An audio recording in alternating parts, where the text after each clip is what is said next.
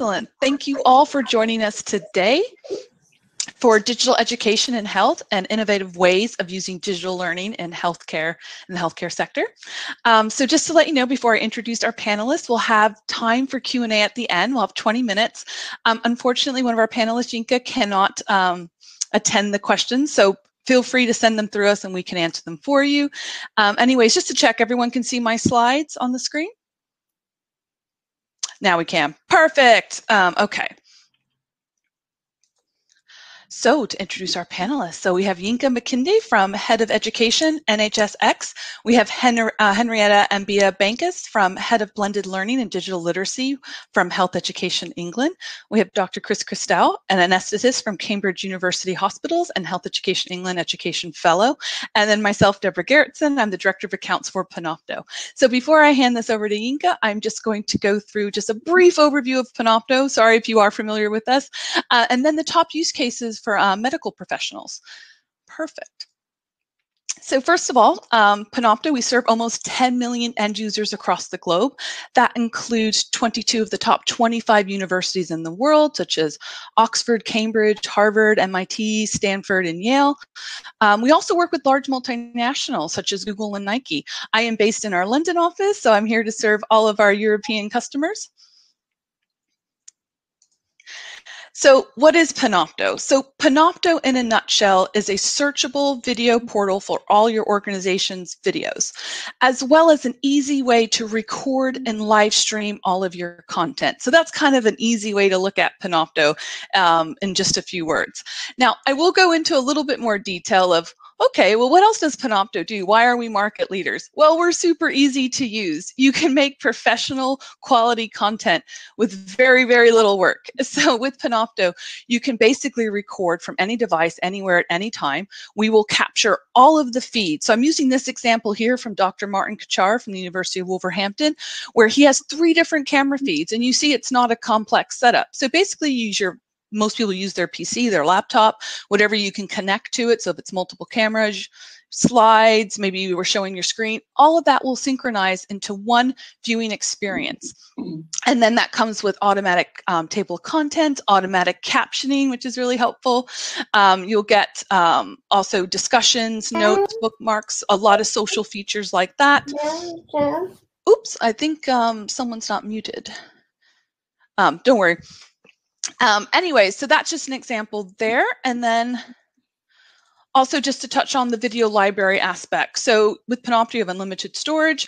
So you have a complete searchable library. So that's not just the title, that's anything spoken, anything written on the slides, captured on your screen in any way is all timestamped and searchable. So you can truly find what you're looking for. Great. So now that leads me into the top use cases. I have to always like to share the recent research. So this was published in October 2020. The new research will be out in October 2021. But I always ask our community, and this is based on the Panopto EMEA region, what are the top use cases for Panopto for that year? 23 were submitted. I only show the top 10. So you can see lecture capture. We won't go into that. That's been the #1 for the past 9 years. But now we also have distance learning. We have how-to videos or video tutorials. We have flipped classroom, so you got your micro lectures. We have staff training and staff self-reflection. We have webcasting events and or courses. We have your VCMS, so your video content management system. So that's kind of your secure searchable library. We have student recordings. We have captioning, and lastly, recorded feedback to students. So these were the top 10, which I thought were quite relevant due to obviously COVID. So so quite a few new ones made it to the top 10. Great. So now that leads me into what are the top use cases for medical professionals? And so I just picked out a handful that I feel were the top ones that were being used. But before I go into that, I wanted just to share this little interesting bit of data here. So 2 in 3 physicians use online video to stay abreast of the latest clinical information. And they spend around 11 hours per week learning new content. So this is really important. So this study was done a few years ago, so I imagine this has actually increased to how much time medical professionals spend learning and watching video content. Great, so let's look at the first one here. So we have video in learning. So this is one of the top use cases for medical professionals. This is an obvious one because medical professionals do have erratic schedules. So on demand is way better than trying to schedule a face-to-face meeting or even scheduling the remote training session. It's much easier to view content on demand. So a lot of medical professionals are using Panopto to help keep physicians and staff up to date with the latest information, methods, and practices as well. And so they're doing this by recording courses for e-learning, patient simulation, healthcare compliance training videos, and more. So that's kind of what's happening in video there. Next, we have to improve patient education with on-demand video. So this is one of the top use cases, which I think became really popular because with Panopto, it's very easy to create professional quality content. So there's no real barrier to entry there for healthcare professionals to use video more freely. And so we've seen our medical customers provide guidance on disease prevention, medical procedures, and chronic condition management. And we've noticed that they feel that this promotes active patient participation in treatment decisions while saving the physician time associated with like individual counseling. Okay. The next one I want to cover is to maintain a central secure video library. And I could say without a doubt, especially for the NHS, this has been the most popular use case, and I will say globally. So basically, Panopto is a secure, searchable central library for all your organizational knowledge. This has become increasingly important, especially during COVID, where there's so many different ways to record, store, and share your content, that we've noticed a lot of organizations, a lot of universities are just like, where's that one central spot where all of our video needs? And it's been Panopto due to the unlimited storage and the way it's searchable. So with Panopto, all content created in or uploaded to Panopto automatically indexes and timestamps all written spoken content. So you don't always have to go, where is this located in a folder or course? You can literally just type in a keyword. So maybe you wanted to see the latest COVID compliance video for your hospital. You can literally type in those keywords and you can find that exact video, whether it was in the title or spoken. Also, people often like to subscribe to specific folders or tags to stay up to date with the most recent information and news. Okay, so last, we're going to look at broadcast public events, presentations, and announcement. And actually, this is kind of funny. This was actually the first use case, our first NHS customer. This was their first use case many, many years ago, but it's still a very popular use case now. So with Panopto, you can securely and easily live stream press conferences, presentations, and events to thousands of simultaneous users across the globe.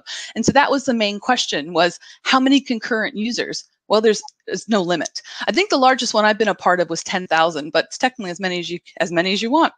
And so some of the use cases we've seen for medical professionals are webcasting, opening of new facilities, promoting new hospital treatments and programs, and publishing their most latest research.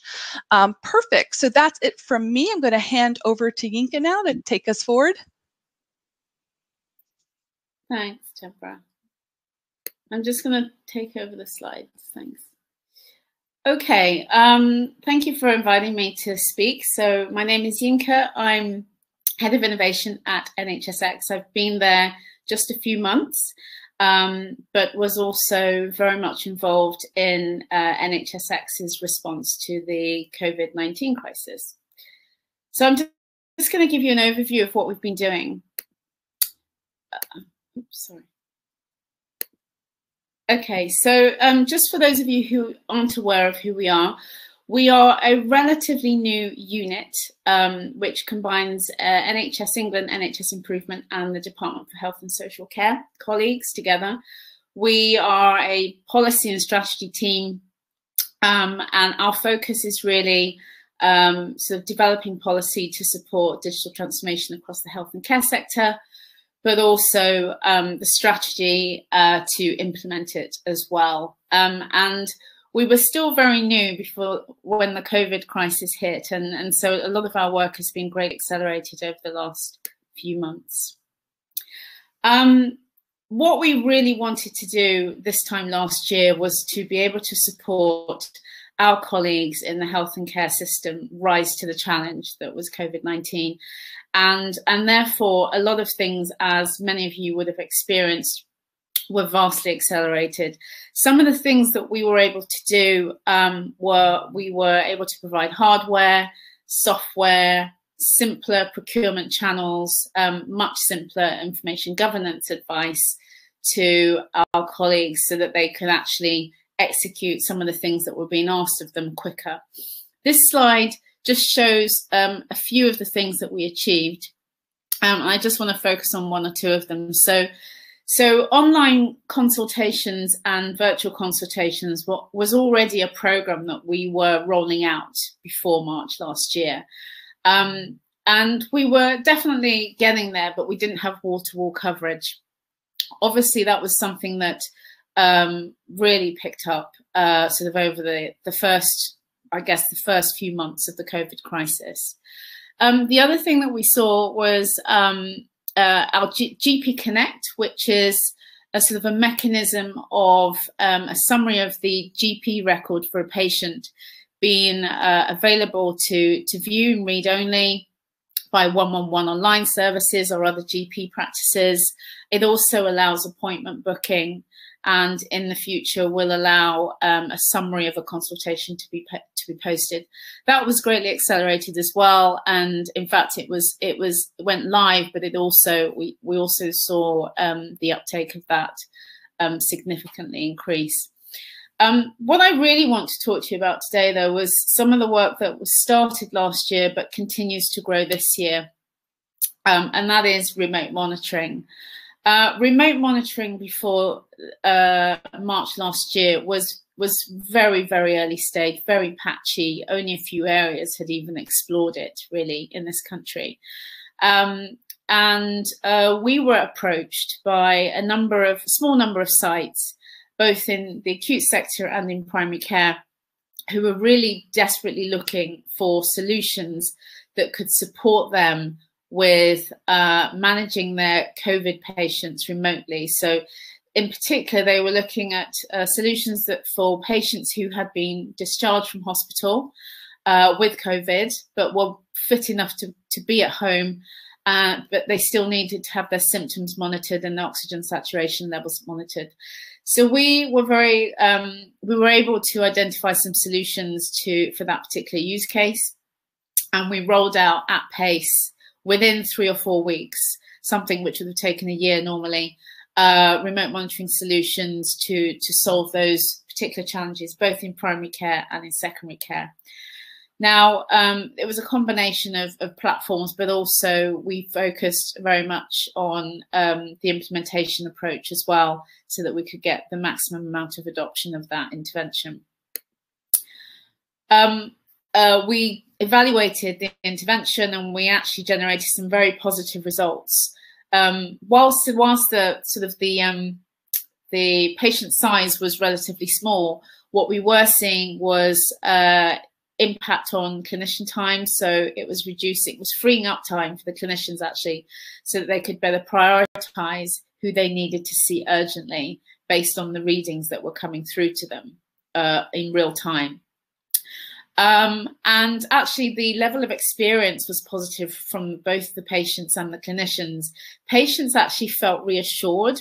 So even though they weren't seeing their clinician face to face regularly, the fact that they got a notification, a very a notification very much like WhatsApp notifications, which gave them the reassurance that their readings had been read by a clinician, but that they didn't need to take any action. That was vastly helpful for the patient, and it made them feel like they were still being cared for. So we took those learnings from that very early piece of work that we did last year and decided to really accelerate it and scale it. And really the benefits of remote monitoring, many of you will sort of be already starting to warm to this, is that remote monitoring, or remote care in general, not just remote monitoring, helps us to move from a model which we currently have, which is very much planned and elective care focused, very much focused on booking appointments in advance. Often there are long waiting lists for appointments. And obviously what we've seen in the last year is that that sort of model is highly susceptible to situations beyond our control, where we have to close down GP practices because we need to maintain certain restrictions. So we want to move to a model which is more proactive care focused, where monitoring can be done more on a continuous basis. Patients are more in control and empowered to be an active participant in their own care. And actually they can learn more about managing themselves. And also clinicians can better prioritize which patients they need to spend more time with versus other ones. So that's the model we're working towards. So we have this year initiated a program which is focused, it's called a scale plan, which is effectively supporting regions and their ICSs and CCGs to roll out at scale remote care interventions. And what we've done is we've given all the regions a certain amount of money. We've invested in software licenses on a one-off basis. And we have set up something called an innovation collaborative, which facilitates learning between all of the sites that are trying to implement these solutions and pathways. And this slide is just to give you a flavour of the variety of initiatives which are happening across the country, but are all sort of based on remote care models. And they span cardiology, sort of asthma. We've got quite a few that are focused in social care and care homes environment as well, which we're really delighted about. And we've got ambitious plans. So we've got an ambitious plan. The 1 million is indicative, so please don't sort of quote that, but we have an ambitious plan to reach as many patients as possible across the health and care system next financial year that's going to start in a week's time. And that's through the scale plan, which I've just sort of outlined to you. We've also prioritised some specific care pathways. So there's a lot of work going on around hypertension at the moment. That's one that I'm leading, in fact. So we're rolling out blood pressure monitors, and we are working with ICSs to stand up a remote monitoring pathway to support patients with poorly controlled blood pressure.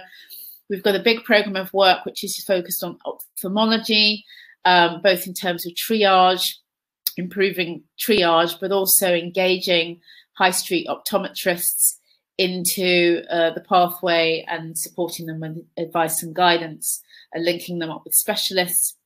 And we're doing some work around respiratory disease, heart failure, teledermatology, and other pathways. So we're really prioritizing how can we transform some of these pathways, recognizing that it's not digital it can't be digital by default, but digital plays a massive role in supporting particular use cases, certain patient cohorts, to sort of execute certain aspects of the pathway. All of this is underpinned by a piece of work that we're doing around standards. So we're trying to identify better ways of connecting all of this data up.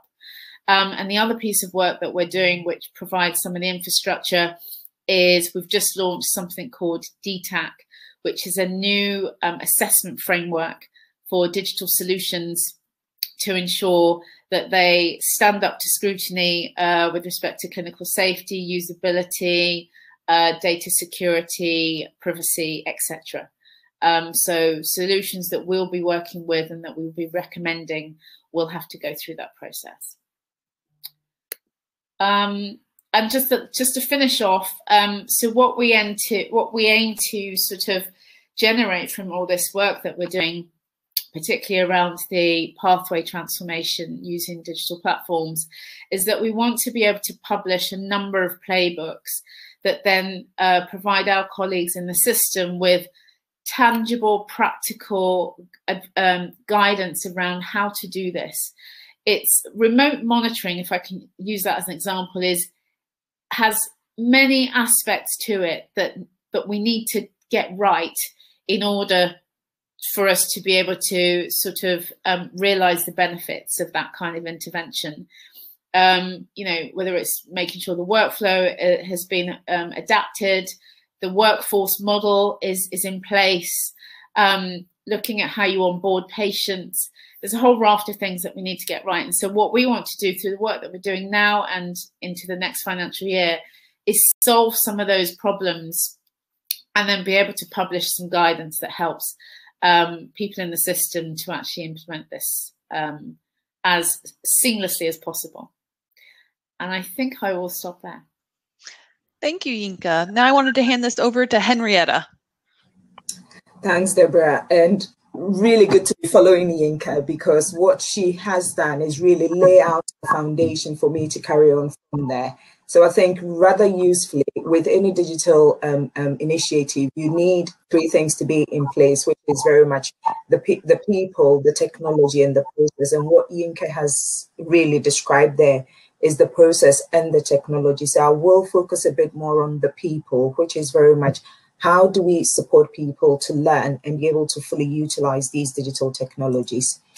So just I find it really useful sometimes to be clear about what the it is or what we are talking about. So digital learning for us is about, you know, any instructional practice that effectively uses technology to strengthen a student's learning experience and encompasses a wide spectrum of tools and practices. So for, in the simplest format, or the benefit of that is really learning facilitated by technology, but it gives the student an element of control over time, place, path, or pace. And I think that is really, really important, because if you work across health and care, people are usually extremely busy, and being able to have that control over, you know, the time, the place, the path, or the pace in which they learn, and the variety of learning that's offered to them, I think is really key. So Health Education England offers digital learning through a number of approaches. So starting off, we have the three main really approaches, and I think there are other approaches within the organization, but the three key ones or programs that we offer digital learning through is our digital readiness program, because all of this is not always just about developing capability, but it's also about the culture. So not just the skills, but the culture as well, which we define as digital readiness. And then also through our technology enhanced learning offer.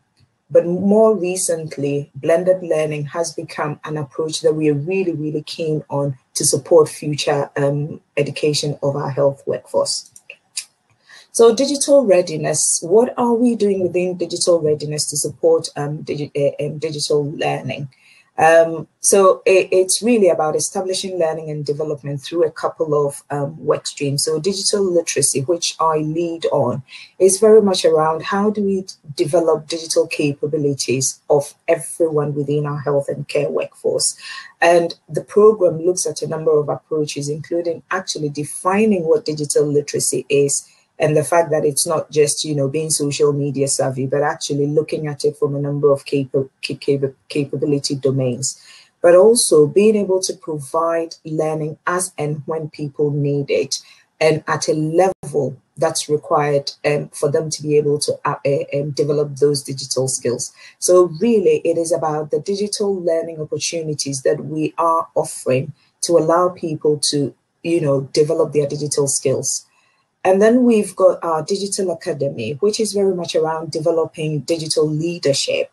So whilst previously the leadership was at potentially chief information officer level or clinical chief information officer level, the vision for the digital academy is now widening access, really. So looking at aspiring leaders and beginning to offer, you know, open learning opportunities for people to start developing those skills till they get to that higher level of, you know, either being a chief information officer or clinical chief clinical information officer.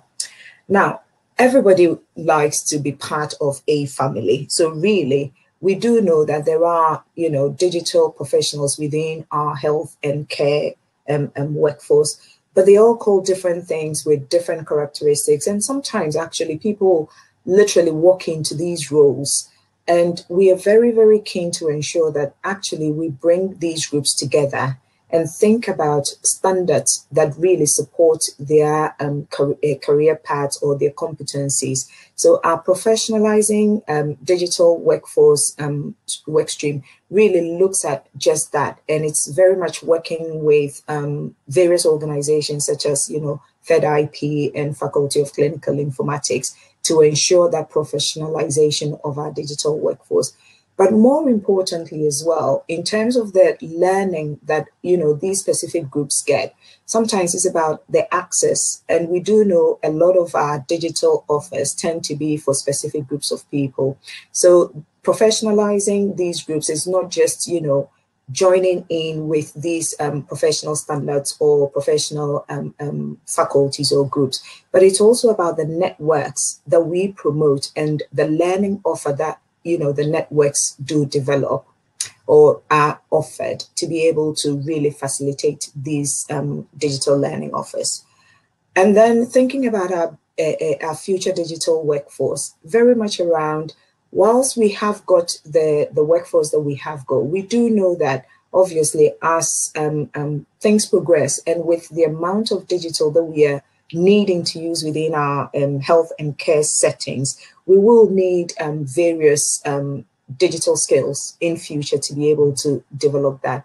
And we are looking at a number of approaches to address that, which is very much looking at graduate schemes, looking at, school leavers, but also digital health fellowships, really to support our clinicians who really are keen on developing digital leadership skills in this space. And again, digital learning offers some real opportunities to that. When we've got all of this in place, I think we cannot overemphasize the need around supporting the right culture and environment, because if we set all of this up, but not in the right environment or culture, then it's highly unlikely that we'll be benefiting significantly from it, which is why we offer a board level development and awareness for them, for boards to really understand how to truly implement digital strategies. So the other approach that we have got certainly within HE is our technology enhanced learning offer, which is very much around, using technology to make learning easier for our health and care staff. And it is offered through a number of platforms. So we've got our e-learning for healthcare platform, which was very pivotal in delivering digital learning through the COVID period, not just in England or in the UK, but worldwide, where we have over 22 million registrants basically accessing learning. And that could only happen because it's a digital learning offer. We have got our new learning hub as well, which is currently, again, in a beta test. And not just what we do know from our learning is digital learning is effective with peer-to-peer support and peer learning. So the learning hub, which will incorporate the learning from the e-learning for health platform, will also facilitate and support the development of networks, communities of practice, and also content from users. And then the third platform, which is our digital learning solutions, is one that really hosts, for example, our digital literacy self-assessment diagnostic tool. And it also supports the development or the links to competency frameworks for people to be able to understand where they are at or what's expected of them as a result of their role or their profession, and be supported with digital learning. But not just, I think offering digital learning is great, but what we also are keen on doing and is through thought leadership across the technology enhanced learning area. And for that, we are looking at the simulation-based education and supporting regional networks, but also the use of innovative learning technologies, including immersive technologies. So whilst digital learning comes in various formats, I think more and more we are aware that technology is developing at a very fast rate, and there are new things coming in regularly that we need to pay attention to if it adds value to learning. Talking about our future workforce, so whilst digital learning or online learning adds real value, we do know from the evidence that actually a blend or a hybrid learning, so not just face-to-face learning or online learning or digital learning, but a blend usually provides, better outcomes or better experience for learners. So within HEE, we have got a blended learning program looking at how we can incorporate these approaches to the pre-registration training for all our health professionals. And the aims really is to create an innovative, accessible degree programs to attract diverse student population. People learn differently, and traditionally face-to-face learning hasn't always been suitable for everyone, especially when it doesn't provide flexibility and flexibility in training. So really what we hope the blended learning approaches will do is provide that flexibility with increased use of digital and other learning technologies, but also create a significantly different offer. Certainly we started off with our nursing education that supports a qualitatively different expert who are suited for 21st century care. If you train people with digital becomes a way of being rather than something else that they need to do. So we are really looking as a result of that to develop an evidence-based framework to guide investment, development, and delivery of effective blended learning health programs, because it's not just having technologies for technology's sake, but making sure that it does have the impact for the learner in the way that digital learning offers itself to. So I think I'll end there. We've got some resources that participants can look at, and thank you. I'll hand it over to you, Deborah. Thank you so much, Henrietta. That was great. And now last we have Chris. And again, feel free to submit your questions. We'll answer after Chris's presentation. Thanks. Thanks, Deborah. And yeah, I'm really excited to speak about this topic, mainly because it sort of articulates and demonstrates exactly what Henrietta's been talking about with blended learning. And just to give you some context before I launch into a few slides, I'm a doctor within the East of England, a training doctor. So our regional teaching sessions, which we have to go to, who are organised by HEE, happened only from face-to-face teaching before the pandemic, which meant that we had to drive miles and miles, sometimes a couple of hours, to get to a hospital, pay for parking, get lunch, get all the speakers involved, and then drive all the way back, which was really time consuming, and just to listen to a bunch of lectures that weren't necessarily that interactive. So what we did was, just before the pandemic, we decided that actually we'll take this blended learning approach and we'll apply it to all the regional specialties within the East of England. So all of the doctor specialties, cardiology, medicine, surgery, anesthetics. And we'll use a platform with video integration, which is where Panopto came into the whole thing. So let me just quickly show you how this looks. So this is how it's all structured. So if we go through this diagram that you can see in the middle, Panopto sort of underpins what our learning management system does for all of our trainees. And essentially, we can provide teaching face-to-face and record it either using Zoom or actually preferably using Panopto, because it's a dedicated lecture capture system. We can use a phone to pick up side streams. So if we're doing workshops, we have the speaker talking, and then when we split out into workshops, we just get a couple of phones that are completely fixed on the small workshops that are going on, and we can record them. Or we can pre-record lectures that we can play either remotely or live if a speaker can't be there because they're in a list or they're in surgery or whatever they're doing. And essentially we can upload these to this massive cloud-based storage system that Panopto has and open it up to all the specialties within our region. So every time there's a video or every time there's a teaching session that's unrelated to my specialty, I can move into that specialty and show and watch it. And this is all underpinned, this is all integrated within Bridge, which is our LMS, which is our learning management system. So the learner accesses training either through a live training event that's scheduled in Bridge, which is usually through Zoom or Teams, mainly Teams. And then the recordings are stored in Panopto. Panopto is this, and if a trainee couldn't get to that live training session, they log into Panopto and they just watch what they need to watch, and they can log in through their laptop, through their desktop, or through their mobile. Equally, those recordings are can also be uploaded to the Learning Hub, which is the NHS sort of massive cloud where we can share links to videos within Panopto.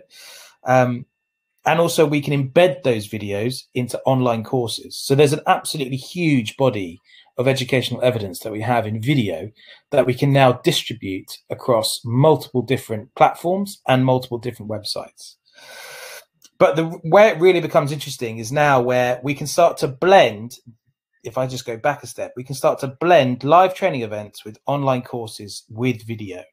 And if I just take this learning pathway, for example, and this is where the whole the programming of teaching is becoming a bit more professional, in the sense that we're talking about making it more tailored to the pathway and to the place where people are learning. We can put a couple of online courses within Bridge, and then we can schedule a live event through Zoom, and that can all be reviewed in Panopto as well. So let me quickly show you how this all works in reality. So that's just a bunch of. So this is Bridge. If I just show you Bridge here, this is our learning management system. So this is where all the trainees come and log in, and they log in. Usually come to this front page, and they have a tools section here on the left hand side, which is where Panopto sits. So Panopto is 100% integrated within our learning management system. Let's say there's a webinar going on. A trainee will go to the training calendar here, and they'll pick up what training day they want to go on. So today I was supposed to go to some Friday teaching, which I missed. But on the first of just after March, I'm going to an anesthesia advanced pain day, which hopefully I'll get to. But I've missed this day today. So what I'll do is I'll go to Panopto on the left. And now I log straight in. So it has a single sign on. I don't have to sign in again. It's all integrated. And I can now browse all these folders for what I missed. So all of these folders are now accessible to all of the trainees within our region, which means that if I'm interested in just catching up on a bit of intensive care medicine, I can go into the folder and I can pick up where I left off. So I've already started some here. And the great thing about this is that it also shows you how many times people have seen this video. So there's lots of analytics behind it. Equally, if our educators now wanted to create an online course, they can go into the courses section of Bridge, and they can use any of these. Videos to integrate into an online course. So if I just build a new course quickly, I'll show you how Panopto can seamlessly integrate into quickly making educational materials from the get-go. And this is where we're trying to upskill our educators, who are all mostly doctors and nurses. We're trying to understand how to make digital content very easily, very quickly, and without having to sacrifice on quality. So if I've written some spiel here about how amazing the NHS is, and then I go into our media section within our LMS, Panopto sits there as an integrated product, and it now is going to connect to our cloud. So it's going to tell us, right, let's go and see what video you want to integrate into this course. And if I go back to my intensive care medicine bit, and I was going to create a course on acute pancreatitis, I can start off with James Varley talking about it. And now we've integrated and embedded a video within this course, and I can pop it out of the window and view it in pure Panopto mode, or I can view it in this sort of very small, sort of pocket-sized podcast view. There's also a very cool discussion board here where we can comment on things so that we can have discussions that keep on rolling. There's a community that happens, and also if you comment here, James Varley will get that question, so he can answer it. So you've got direct access to a subject matter expert. Equally, the last thing I wanted to show you was the great thing about having technology like this available at your fingertips is that there isn't a barrier to creating anything. So there isn't a barrier to creating content, which is not necessarily been historically the case within the NHS. It's always been quite difficult, which has been changed since, which is changing since people like Henrietta and Yinka have taken over. And essentially now we can start to record videos within our browser just at the drop of a hat. So if we wanted to communicate a training video very quickly, what we can do is we can open Panopto Capture within the browser, create a video, and then instead of sending a long email about how to do something, you just send someone a link with you showing them how to do it, which also means you don't have to make another meeting. You don't have to sort of hold their hand through it.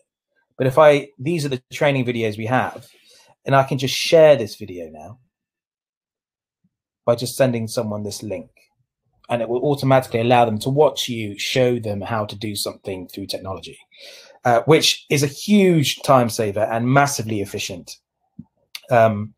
And is a new way of communicating over and above words and emails. So I hope that's given you a taste of how we have organized stuff within the East of England. This is all also complementing all the work Henrietta's doing with blended learning. And I hope you found it useful. I'm happy to take any questions that you have, and I'll just pass it over to Deborah. Perfect. Thank you so much, Chris. That was very good. Great. So we do have a lot of questions. So I'll start just kind of going through them. I'm just going to start from the top. Oh, actually, Grace Brown just got one right in. Grace asks, my question is that the NHS is at a varying stages of technological readiness. How does NHSX's and HEE's approach allow for this and help to achieve uniformity in readiness for the NHS itself and for trainees and patients who are expected to use tech?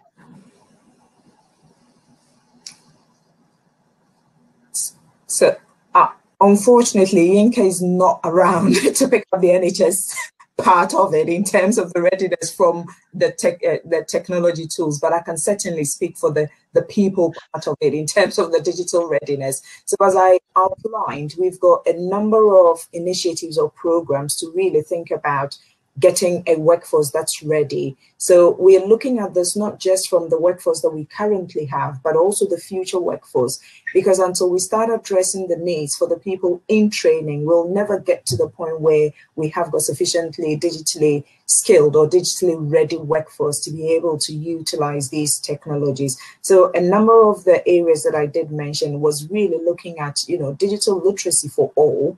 So every member of our workforce, we have developed a self-assessment diagnostic tool that allows them to assess their digital literacy skills against a number of domains. So for example, information, data and content, looking at creation, innovation, looking at, teaching. And so there are a number of domains that people can assess themselves against.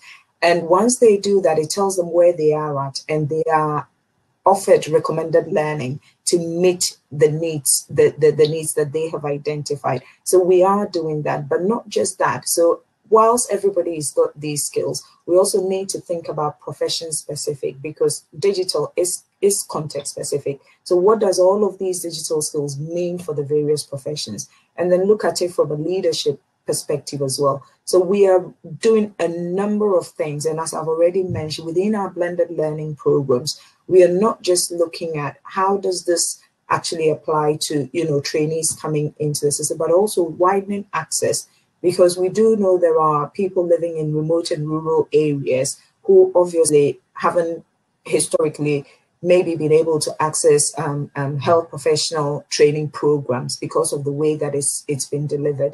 And using blended learning approaches does not only provide them access, but also supports them in developing their digital literacy skills. So have a look on our website. We've got a number of programs running at the moment to do just that, really support the workforce that we have to be digitally ready. Thank you, Henrietta.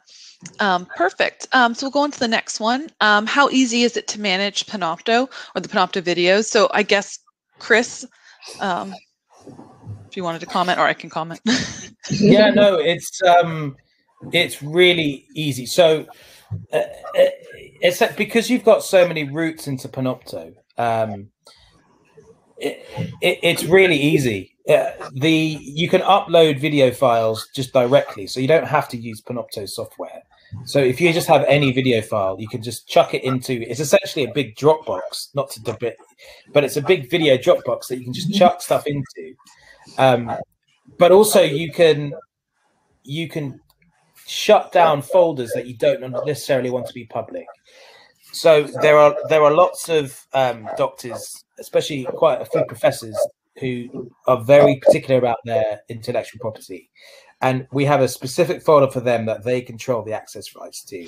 So they share the links to those videos, which gives them, it helps them engage with what we're doing because they have control over their content. Also, you can edit. So if you upload a video within Panopto, you can edit it directly within the platform, which means that and it's very simple editing software in terms of it's not supposed to be for Adobe Photoshoppers. It's supposed to be to crop and take out bits that, there are the bookends where there's a lot of faffing going on, and the breaks. It's very easy to just chop those out, reprocess it, and it's all done. And you can just drag and drop videos into folders wherever you think is best. I would say that I would recommend, which we probably learned the hard way, I would recommend a dedicated IT infrastructure within your trust, i.e. have a workforce that understands Panopto and sort of get that architecture and that infrastructure well embedded within your organization, so that it doesn't always just fall to one person to manage it. Oh, very good. Thank you, Chris. Perfect. And then the next one we have, where is the data for Panopto stored? How does GDPR apply? Oh, perfect. Well, for our UK customers, they tend to like to stay on our EU cloud, which is in Ireland, and we are fully GDPR compliant. And next question, we have, can others use the platform? I'm thinking about PCNs. So I think that was, I'm not sure if they were referring to, Chris, your section, but we can maybe just talk about how to access any of the platforms we discussed. Yeah, PCNs, is that primary care network? So at the moment for our platform, it's just for secondary care. Actually, I lied to you. It is very much for GPs, and it's not just for GPs. It's for the GP physicians associates as well. So we've crossed into not out of the doctors' world, which for doctors is difficult because they're pretty set in their ways. But we've gone over to GPs, GP physicians associates, and also we've just hit a nursing placement to the undergraduate nursing placements for GPs as well, where we coordinate, because all of that GP content is cross-pollinated across those sections. So there's a lot of duplication that we've removed by allowing people to share content across the specialties, which is what eLearning for Health does all the time. So, I mean, similarly, you've mentioned eLearning for Health. It's, it's accessible through registration for any health and care professional. If it's the digital self-assessment diagnostic tool, it's currently in public beta testing. And because we use center management for it as a result of managing the data well, if you get in touch, depending on which organization you are in, it's either live in your organization, or we could allow you access to test it, or when it becomes live in your organization, you could then use it. Excellent. Oh, I think she put a clarification. She puts, I'm talking about all the new roles around PCN, especially around frailty. I guess that's maybe I'm probably not the right person to answer that, to be honest.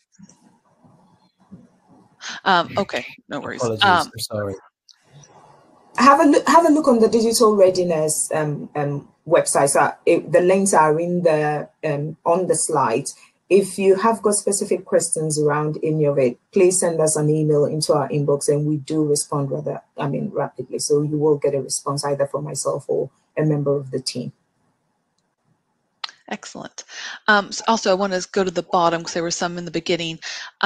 We have, how have you dealt with digital access and literacy, especially in the very elderly?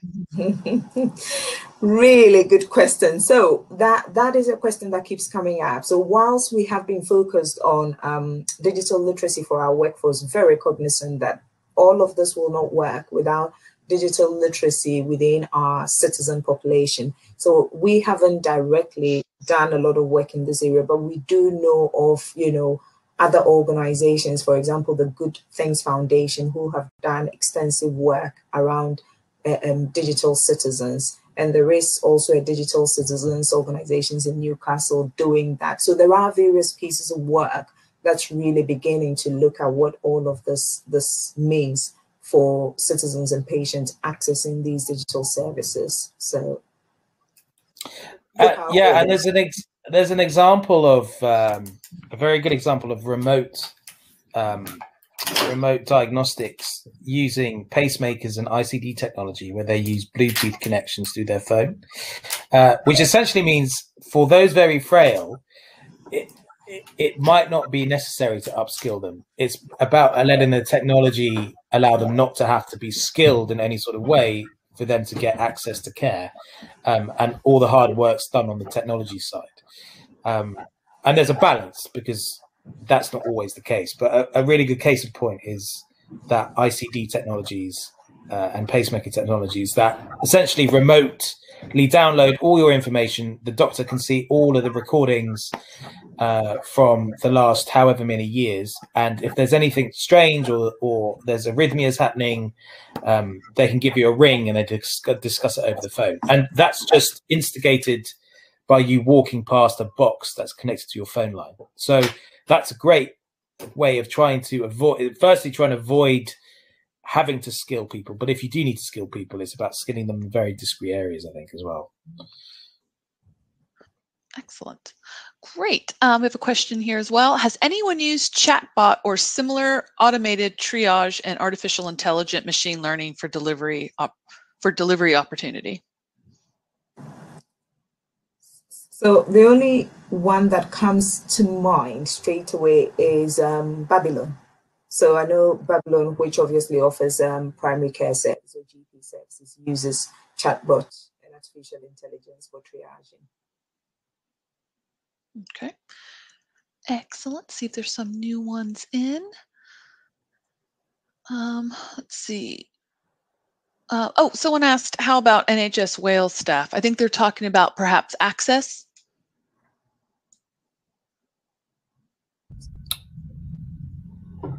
Is that access to which platforms? Does it mention? Doesn't mention. If it's Panopto, NHS Health Education Improvement Wales has a Panopto license, which you are absolutely welcome to use. I think they've had it for 4 or 5 years. So feel free to contact them. I'm not sure if it's regarding the other platforms or the other ones from Henrietta's presentation. I'm assuming they can also access it. Yeah, so in terms of the other platforms, again, we have got, as I mentioned, the e-learning for health platform is accessed not just by England or people in the UK, but internationally as well. And there are arrangements in place with other nations to be able to access the learning, the digital learning on those platforms. So again, you should be able to access it. Excellent. Then we have another question. How do you monitor your learners, your learners' progression through a blended approach using Panopto in your LMS? Is it completely self-driven, or do you have a formative, summative assessments built in? So a bit of both. So depending on the program. So there are some programs, blended learning programs, that are absolutely critical to get right. So that's particularly to do with for example, non-intensive care doctors or healthcare staff going into a surge COVID unit. They absolutely need to do the blended learning COVID induction program. And we can monitor every single step of that. So we can unlock bits of the blended learning program by their completion. So they've done course 1, it will unlock course 2, and then it will unlock a face-to-face or webinar event. we can check that they've done that through the LMS, but also the Panopto's analytics link to our LMS as well. So it's all sort of centralized in one place. So that's very useful. But there are other programs where we just allow people to explore and enroll whenever you need to. Otherwise, it all becomes a bit too prescriptive and not about letting people, sort of satisfy their curiosity. So we mix it up, but there's an ability to do that, absolutely. Excellent. Okay, we have a next question. In respect with palliative care services, how effective will we be able to monitor our patients in hospice care and nursing homes?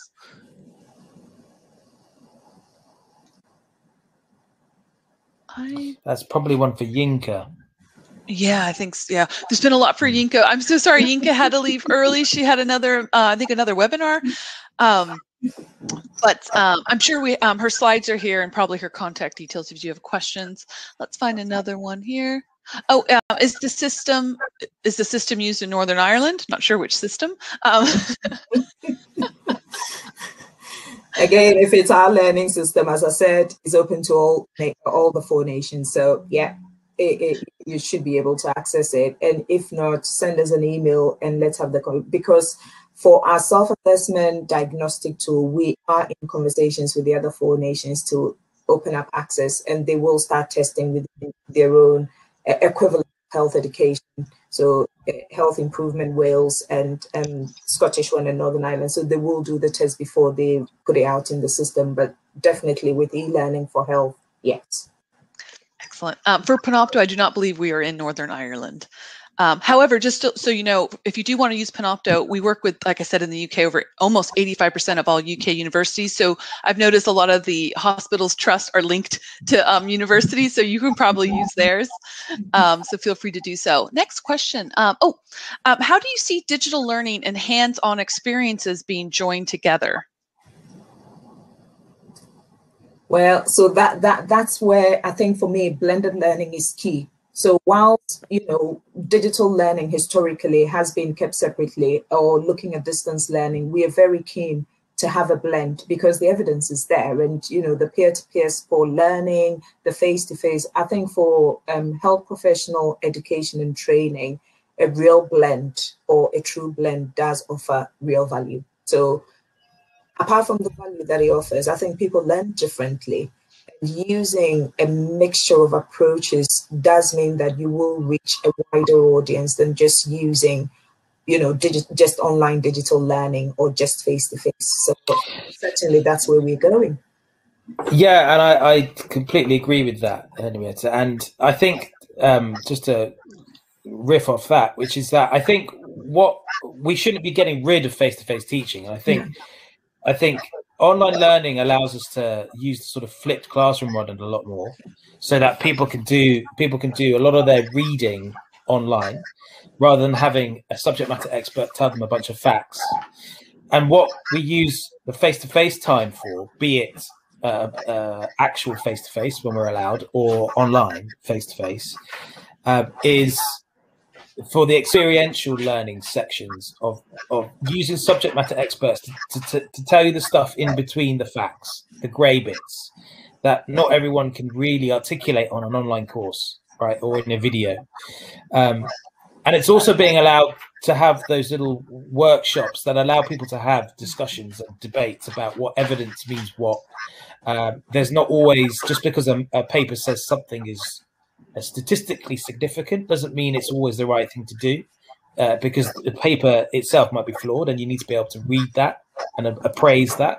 But equally, I think where you blend, one of the first ways of online learning that was really effective was EALS, where most of the online stuff was done through a very simple sort of online course. And then you spent one day doing the practical stuff, which is especially good for simulation, because everyone's gripe about simulation when they go and do a simulation course face-to-face is that they don't get enough time actually doing a drill or simulating.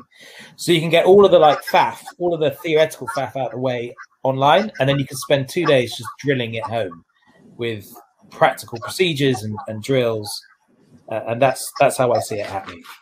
Yeah, but also let's remember that actually, if it's a health professional education, then we are bound by regulatory standards in terms of what can or cannot be done in person. So I don't see in-person educational training going anywhere. There will be some elements of it, but equally, we are more and more learning about the value that, you know, emerging technologies and simulation lend to our theoretical and practical learning. Excellent. Well, I think that is all the questions, right on time, everyone, like it was planned. I want to thank our panelists again, of course, Jinka, who had to leave early, but also Chris, Henrietta, thank you so much. And thank you all for attending and submitting your questions. If you do have any further questions, I think most of our details are linked. You can always get in contact with Panopto. But thank you again for everyone's participation. And big round of applause for the panelists. Okay, thank you all so much. Thanks, Deborah. Thanks, Henrietta. Nice to meet you all. Take care. Bye.